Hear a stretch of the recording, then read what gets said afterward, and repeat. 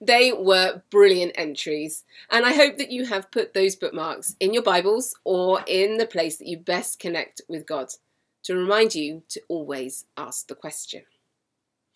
But I know that you're all asking the question of who it is that has won the lightning craft this week. You know, it is always worth having a bash at the craft, because if you are selected as the winner, you get to choose which breakfast leader has to face a Minute to Win It challenge in next week's service. And Emily did just that when she won last week and chose Chris to face the challenge. And it turns out that we actually have quite a competitive vicar, as he took on Sandra and Alison's attempt at getting an after eight into his mouth from his forehead without using his hands. So let's see how he did. Well, good morning everybody, and I have been elected as the Minute for Win It victim of this week, and thank you Emily for choosing me. And I had a big problem. Which one of those challenges should I take? And and I thought, you know what? I love after eights. And when I went into my local convenience store, I found that they had these orange and mint after eights. Well, I just could not resist that.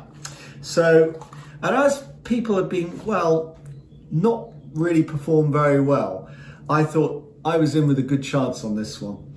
And I have to say, I had a little bit of a practice yesterday and I got one in my mouth and I thought, oh, why didn't I record that? But anyway, we're going to have a go. I'm going to take the glasses off. I'm going to set the timer here. This is our lemon egg timer here. I'm going to set that for 1 minute and then I'm going to go. So 3, 2, 1, go. Glasses off.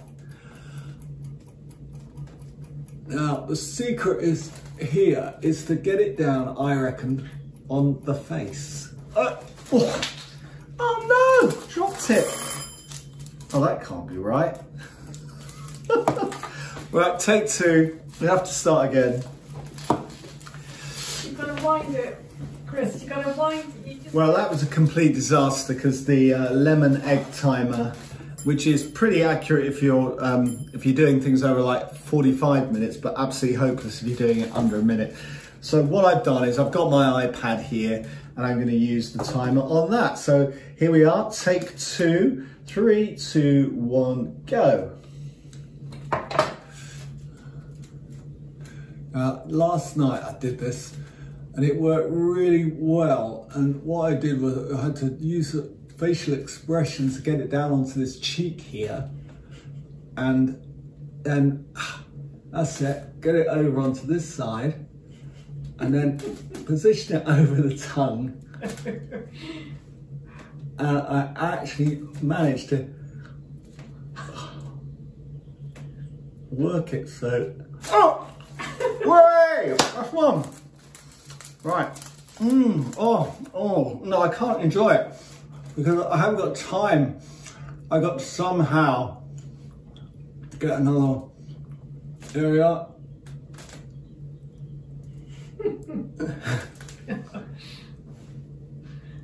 I've got the technique.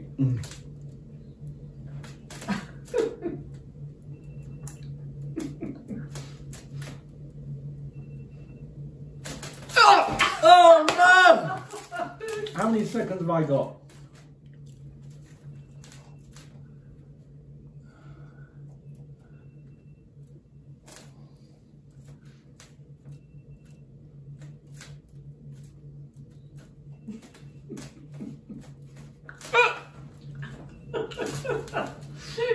Voila! How many seconds? Oh, it's not going. Well, let's call it 2, guys. That was brilliant, wasn't it? I'm going to have to wash that one off that's fallen on the floor. That's so gorgeous. See you next week. Thanks, Emily. That was a brilliant effort, Chris, and we have a new high score. Okay, so what about the bookmark craft, though? Well, I'm pleased to say that this week's winner is Alexander W. Sharon thought it was great how you added speech bubbles to your bookmark to represent questions. But who has he chosen? Well, I'm not going to tell you yet. You'll find that out a little later in the service. Now let's turn our minds and our hearts to God and still ourselves for a time of prayer.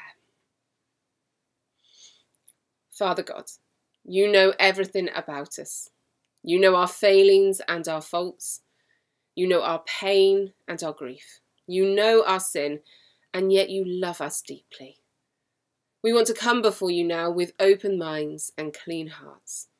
So we pray for your forgiveness in all those areas of our lives that we have fallen short this week. Lord, we thank you for your great mercy and love for us. We pray that you will remove any barriers that stand between us and you, that you will open our eyes to see you, open our lips to praise you, open our ears to hear your word, and open our hearts to receive your love. And we ask all of this in Jesus' name. Amen. Okay, so we will have Sharon doing the reading for us in a moment. But before that, we have our first worship song, which is More Than Conquerors by Wren Collective, which tells the fundamental truth that when your strength is gone, Jesus is the one to pick you up and get you going again. So sing out loud, and I will see you again soon.